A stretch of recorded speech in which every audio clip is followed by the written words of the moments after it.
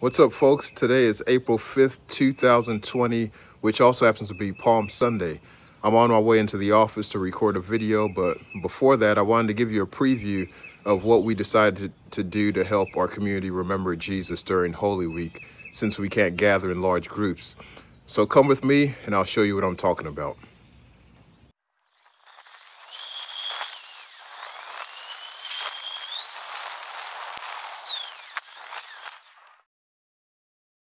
So here it is. We decided to make a drive-through Holy Week in our parking lot.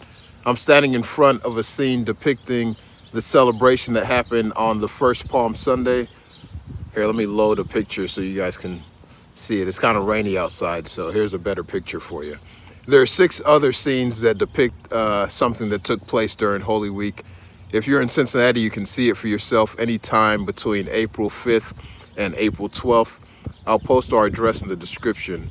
For the rest of you, I'll make a video later on this week to walk you through the rest of the scene so that you can see it and experience it in some way for yourself.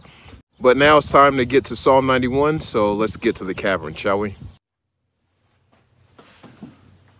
All right.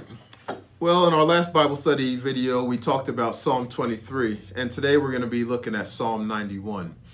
Now, if Psalm 23 is a passage that many people turn to in order to find comfort, especially with all its images of sheep and shepherds, green pastures, peaceful waters, etc., then Psalm 91 is a passage that many turn to in the midst of crisis, because this psalm is filled with words like deadly pestilence, terror of the night, and I kid you not, destruction that wastes at noonday.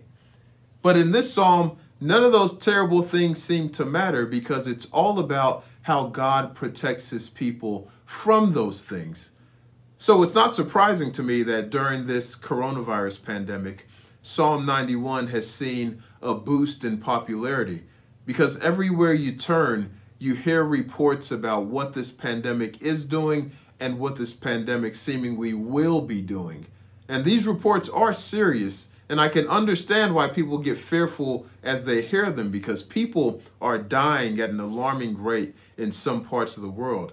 So with all this news, I truly do understand why people are running to this passage in Psalm 91, because the promises contained there seem to offer protection from all the stuff that we see and hear in the news. So with God's help, what I'd like to do is take a few moments and share with you how you can truly benefit from the promises Psalm 91 has to offer. First of all, the most important question that we need to ask when we approach any promise in the Bible is this: who is it for? Now that seems simple enough, I hope. I mean, we don't just walk around trying to benefit from promises made to other people. I think we all understand how weird that would be. For example, the other day while on a bike ride, I passed some friends who were headed to Dairy Queen with their kids. And they explained to me that they promised their kids early in the morning that if they took care of business, they'd take them to go get some ice cream. Now, how weird would it have been if I said, oh, sweet, we're going to go get ice cream? That would have been weird, because I'm not one of their children. The promise wasn't made to me, right? It was made for their kids. So while I could be happy for their kids, I have no reason to expect the promise that was made to their kids.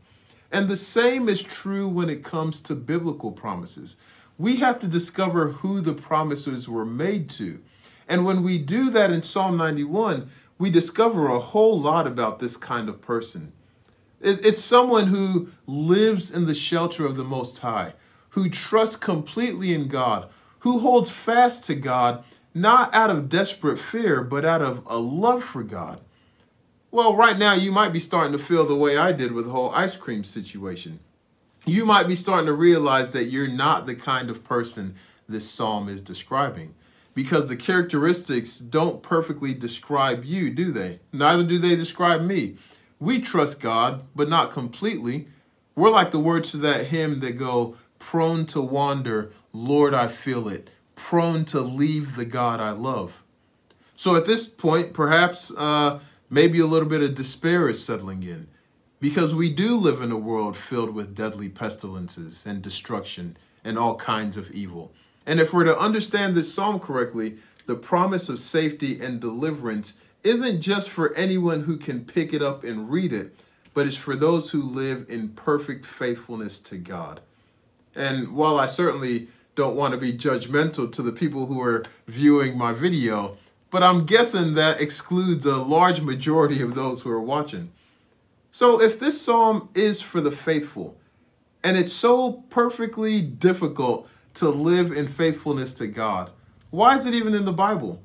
Is it there to taunt us or to show us what could have been if we weren't so screwed up? No, I believe it's there to lead us to the one who can help us become beneficiaries of the things that are promised in this psalm. After all, there was one person who did dwell in the shelter of the Most High, and there was a person who did live in the shadow of the Almighty. There is a person whose entire life was a constant experience of saying to God, "You are my refuge and my fortress, my God in whom I trust." Now, of course, I'm talking about Jesus. If you look at the way Jesus lived his life, what you'll see is a picture-perfect image of faithfulness to God. And I do mean picture-perfect. All he did was what his Father wanted him to do his entire life. Therefore, it's not surprising that his life and ministry were filled with so many stories of deliverance. For example, when there was a storm on the sea, deliverance. When the crowd wanted to stone him, deliverance. When Satan tried to tempt him in the wilderness, deliverance. He literally experienced his Father rescuing him from the constant attempts to do him harm. So in Jesus, we actually do discover that the promises of Psalm 91 aren't just beautiful words, but they're true. God does deliver the faithful from all evil. Now, let's address the elephant in the room, because I'm recording this video during the week of Good Friday, and we all know that Christians all around the globe remember that Jesus was crucified and suffered horribly on Good Friday. Where were the promises of Psalm 91 then, right? In fact, listen to verse 9 and 10. They say, "Because you have made the Lord your dwelling place," which Jesus did, "and the Most High, who is your refuge, no evil shall befall you. No plague will come near your tent." So what's up with that? Doesn't it seem like God let bad things happen to Jesus? And the psalm seems to clearly promise that bad things won't happen to those who are faithful to God, right? Well, actually, it doesn't say that. Listen again. Here's what it said. "No evil shall be allowed to befall you." Or I like the New Living Translation, which says, "No evil will conquer you." That doesn't mean bad things won't happen to you. It means bad things won't cause you to fall. They won't defeat you. This is a promise that God will deliver the faithful from trouble and through suffering. That's what happened on the cross, isn't it? I mean, the cross isn't the story of evil overcoming Jesus, but it's a story of how God delivered Jesus from evil. It's like the words of my favorite hymn, "How Firm a Foundation." Now, this is God speaking. "When through fiery trials thy pathway shall lie, my grace all sufficient shall be thy supply.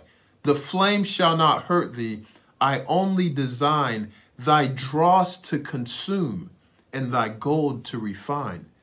See, that's a promise of Psalm 91, and we see that promise realized in Jesus Christ. He didn't avoid the terror of the cross, but he was delivered through it. But let's get back to the reason why we're here. Because if this psalm is only for those who live in complete trust and faithfulness to God, and clearly that's not you or I, why should we pay any attention to it? Sure, I'm happy for the kids getting ice cream, but I kind of want to have some ice cream for myself, right? Well, here's the good news. Through Jesus Christ, we can become beneficiaries of the promises of Psalm 91. Now, we're not able to be completely faithful on our own, but he was.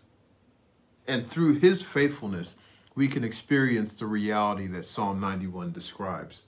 Because, as we just saw, he lived it already. He knows how to do this, right? He experienced the fullness of Psalm 91 while he was walking around on earth. And now he offers to share that same kind of life with anyone who would simply place their trust in him by becoming his disciple. by taking upon what he called his easy yoke. You know what that means? That means you no longer have to cling to the promises out of fear or panic, but you can actually rest on the promises through faith and confidence in Jesus Christ. Again, if you're just looking for a way to avoid all potential problems and live the easy life, you're not going to find it here. But if you're looking for a guarantee that God will be with you through your problems, through your suffering, and in the midst of your sickness, your trials and tribulation, then this psalm is for you through Jesus Christ. So you no longer have to live in panic like many in the world are doing, because through Jesus, you have the promise of the Father's presence. And even if something bad did happen to you, I mean, what better place to be when bad things happen than in the arms of the Almighty God? Well, let me leave you with a benediction that kind of puts a bow on this lesson from Psalm 91. This comes from the end of Jude. Now to him who is able to keep you from falling and to make you stand without blemish in the presence of his glory with rejoicing. To the only God, our Savior, through Jesus Christ our Lord, be glory, majesty, power, and authority before all time and now and forever. Amen. Well, hey, thank you so much for watching. Our next Bible lesson is going to be a story about how Jesus would have handled pandemic-like situation. It comes out of John 5. So if you want to get a head start, you can head over there and read it for yourself. Who am I to stop you, right? Please make sure to hit the subscribe button so you can know when the next videos are released. I look forward to talking to you guys in the future. Keep on praying for me, man. I'm still new at all this stuff, so keep praying for me. I'll be praying for you guys too. Peace and goodness.